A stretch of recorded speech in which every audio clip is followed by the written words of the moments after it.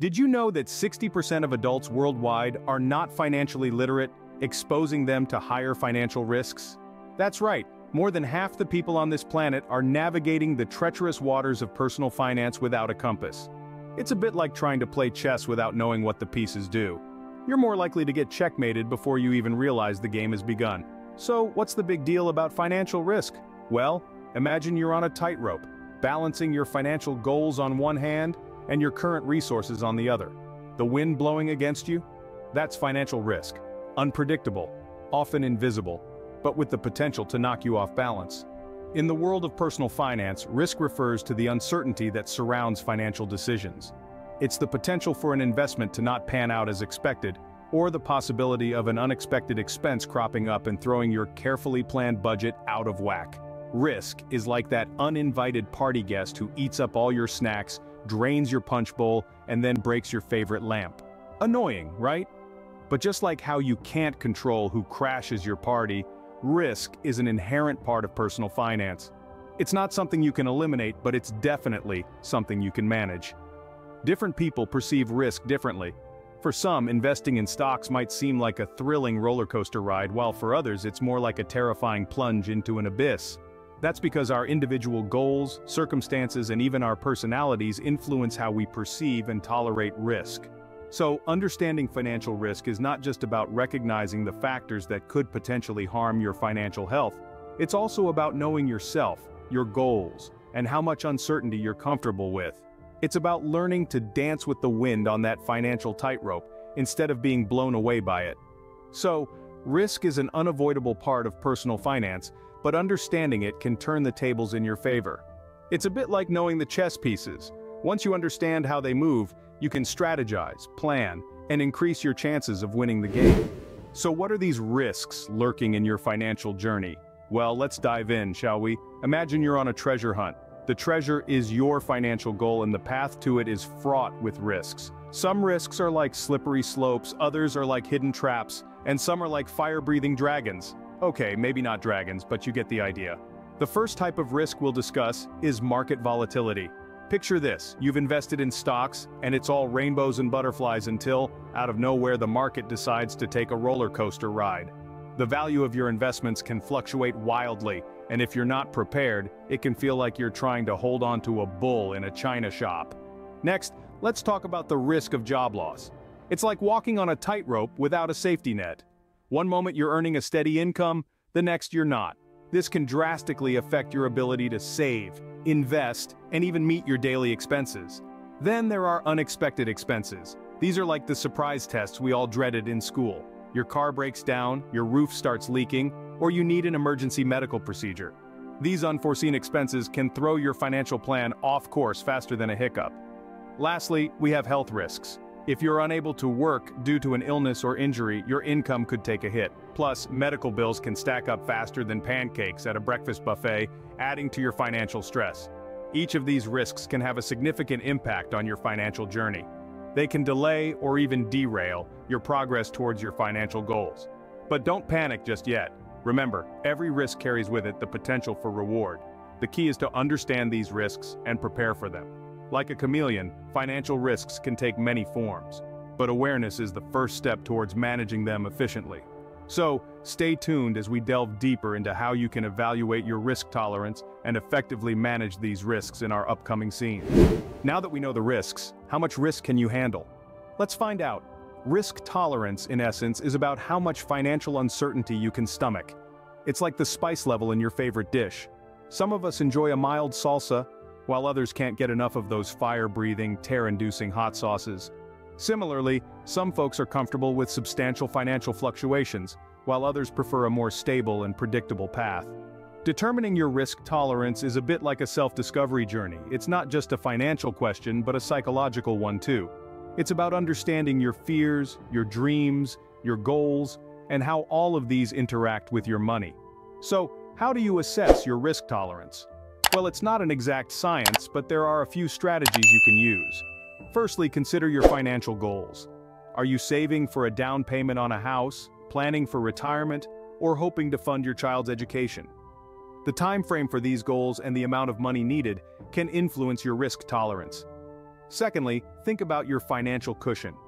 Do you have an emergency fund or other savings to fall back on if an investment goes south? Those with a safety net often have a higher tolerance for risk. Thirdly, reflect on your past financial decisions. How did you react during the last market downturn? Did you panic and sell or stay calm and ride it out? Your reactions can provide valuable insights into your risk tolerance.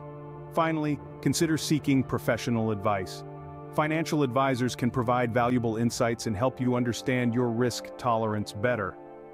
Remember, there's no right or wrong level of risk tolerance, it's personal. What matters is that your financial decisions align with your risk tolerance.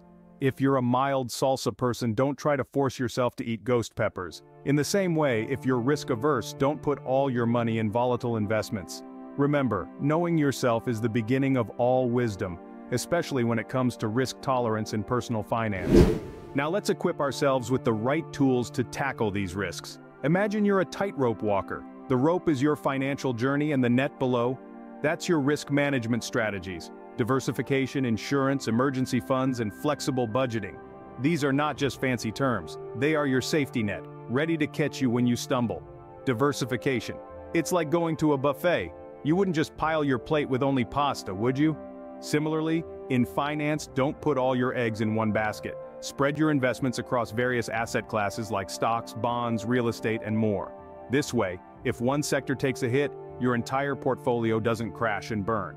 Next up is insurance. Think of it as your financial bodyguard, providing financial protection against unforeseen circumstances. Health insurance, life insurance, property insurance, these aren't just expenses, they are investments in peace of mind. Then we have the emergency fund, your financial lifeboat. This is a stash of cash that you keep aside for unexpected expenses. So when life throws a financial curveball, a car repair, a medical bill, or a job loss, you're ready to swing and hit it out of the park. Lastly, there's flexible budgeting. It's like your financial yoga, helping you stretch your dollars where it's needed most. It's about having a plan, but also being prepared to adapt when circumstances change. But remember, managing risks isn't a one-size-fits-all game. It's like a tailored suit, it needs to fit you perfectly. What works for your neighbor, best friend, or that finance guru on TV may not work for you. Your financial goals, circumstances, and risk tolerance are unique to you, and your risk management strategies should reflect that. So don't just stand there on the tightrope, staring at the vast expanse below. Equip yourself with a balanced risk management plan and start walking with confidence. Remember, risk management isn't about avoiding risks, but about managing them to work in your favor. In the financial world, risk and reward are two sides of the same coin. Picture this. You're standing in a casino, a stack of chips in hand. You could place it all on red and potentially double your money, or you could walk away, neither richer nor poorer. This is the essence of risk and reward. In finance, the potential for higher returns often comes with increased risk. High-yield investments like stocks can offer lucrative returns but also carry the possibility of substantial loss. On the other hand, safer options like savings accounts or government bonds offer lower returns, but with less risk involved. The key is finding a balance that fits your personal financial goals and risk tolerance. This is a delicate dance, a seesaw of sorts where you're constantly weighing the potential gain against the potential loss. Finding the right balance between risk and reward is like walking a tightrope. It takes skill, patience, and a good sense of balance. Now that we've shared our knowledge, it's time to hear from you. Each of you has a unique financial journey filled with both victories and setbacks, and that's the beauty of it. We all have lessons learned, stories of triumph over financial challenges, and instances where risk took us by surprise. Perhaps you've navigated the choppy waters of market volatility, or you've weathered the storm of an unexpected job loss. Maybe you've had to tighten your budget belt due to sudden expenses. Whatever your story, it is valuable. It's a testament to your resilience, your ability to adapt, and your financial savvy. Sharing your experiences not only enriches your understanding, but it can also help others in their financial journeys. Your story might be the beacon of hope someone needs, the cautionary tale that saves someone from a pitfall, or the inspiration that sparks a brilliant financial strategy. We learn not only from our experiences, but also from the experiences of others. So share your stories and let's learn together. In the spirit of shared learning and mutual growth, we invite you to participate actively in our community. Share your stories, your lessons, and your strategies. Engage in discussions, ask questions, and offer advice. We're all navigating the financial landscape together, and your insights could be the guiding light for someone else's journey. And remember, the road to financial wisdom is a never-ending journey, and we're here to accompany you every step of the way. If you found value in our content today, don't forget to subscribe to our channel for more insightful videos on personal finance. By subscribing, you'll be the first to know when we upload new content. In this community, we're all students and teachers, constantly learning from each other, so let's continue to share, learn, and grow together. Your story has power, your experiences are valuable, and your participation can make a difference. So let's navigate the tricky world of finance, armed with knowledge, experience, and a shared sense of community. Stay tuned for more, and remember, the greatest risk is not taking one,